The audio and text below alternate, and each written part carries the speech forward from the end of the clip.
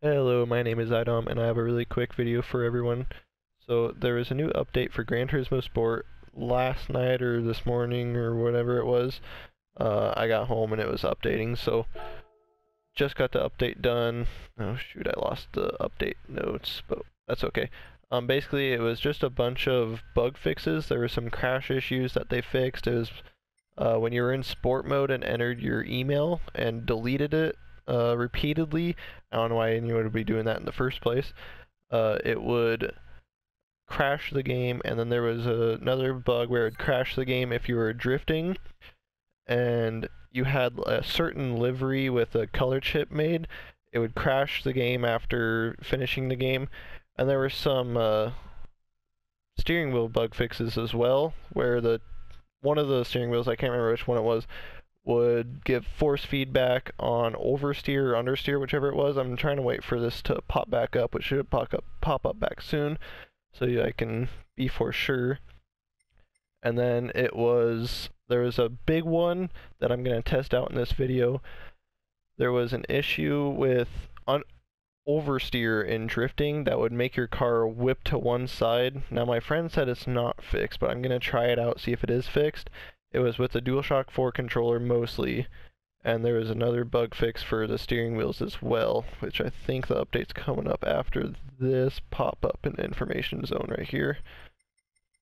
There we go, alright. So here we go. Okay, so it was the Thrustmaster T500 RS with the understeering issue, and then the Thrustmaster H pattern shifter was not properly recognized when connected to a compatible steering wheel controller. And then here's the DualShock 4 oversteering issue. I'm going to test that out here in 1 second. That's the main issue in this, which this update's not really that big or that really big of a deal, but the drifting issue is kind of a big deal because that kind of ruins the game for me. That's the thing I was hoping they would fix. It wasn't an issue in the beta, so I knew they were going to end up fixing it. Adjustment for range for steering wheel controllers, force feedback has been broadened, so that's if you have a steering wheel. A lot of this is actually really useful if you have a steering wheel, but that's a fairly small fraction of the people that play this game. Various other issues have been addressed, so a bunch of bug fixes. It's a really small update, but let's go into a drift trial real quick. I'll just do, yeah, this doesn't really matter. Any track will do. And then let me get a car that I know will drift fine.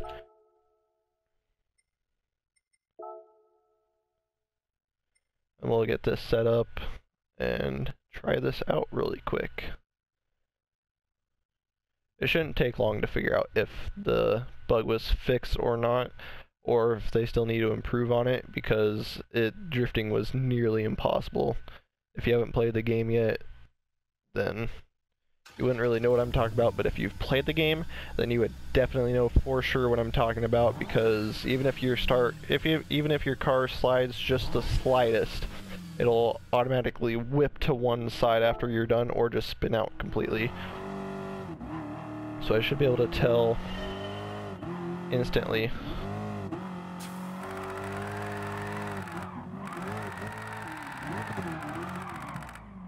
Ooh, that does seem to be a lot better, okay.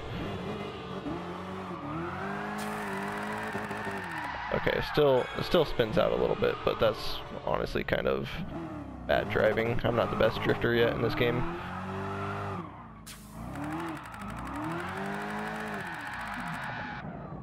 Yeah, okay. But it didn't whip at all, which was very surprising. I'll retry one more time to see if I can get it to whip.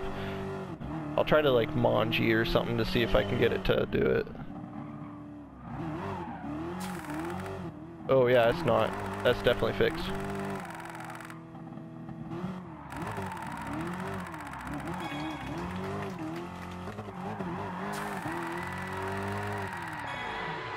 Oh, okay. Yeah, now I need to learn how to redrift on this, because before I was focusing completely on trying to get it to not whip. Kind of like that, but that was more gaining traction at the end of the drift. But if it does persist, I'll add it to the end of this video to see if it is or isn't fixed. But I will go ahead and call it fixed. So yeah, that's all I have for you today, and if it isn't fixed, then I'm gonna end the video here. If it is fixed, then I guess no matter what, after this portion right here, I'm gonna put another portion in. But yeah, that's all I have for you today, so peace out.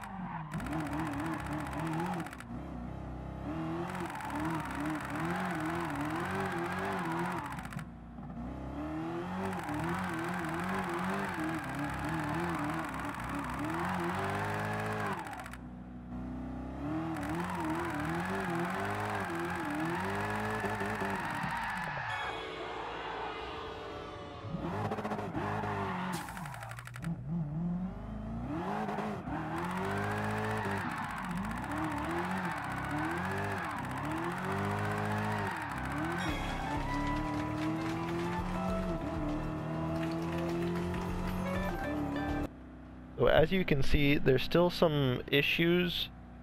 The snap oversteer or understeer, whatever it is, that's fixed. That's not an issue anymore. I mean, it's happened a couple of times, but there's still issues of like spinning out.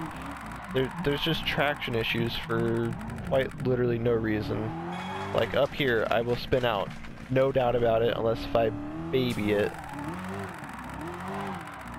Oh, I didn't spin out, that's a miracle. But I'll try to get through this, and then I'll just spin out at the most random time.